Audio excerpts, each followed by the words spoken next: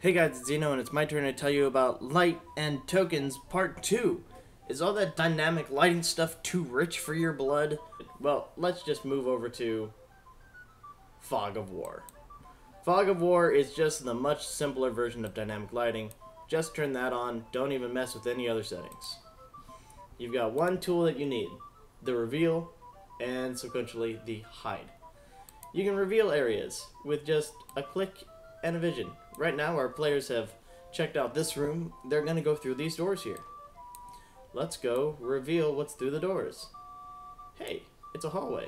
In fact, it's a hallway with a bunch of doors down here and a bunch of doors up here.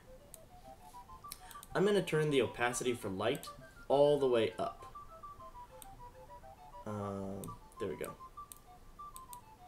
Now, this is generally what the players would see. No matter what room that they're in, no matter what room they're in, this is what the players will be able to see. Like moving a piece of paper off of a map that you've created.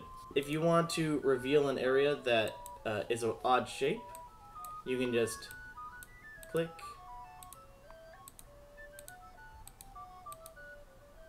And then right click to finish it off. Boom. They've gone through that door. If you want to reveal little rooms as they looking through them, boom. It's super easy. And that's it. That's Fog of War. Dark vision doesn't work because that only works with dynamic lighting. But if you were to say, just mess with the vision aspect of it so that they can only see so far and they can't see around corners, that's totally applicable.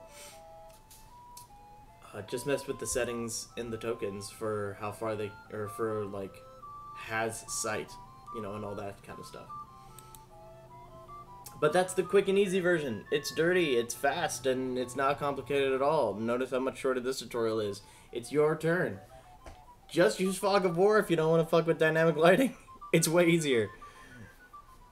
I'll see you next time when it's my turn.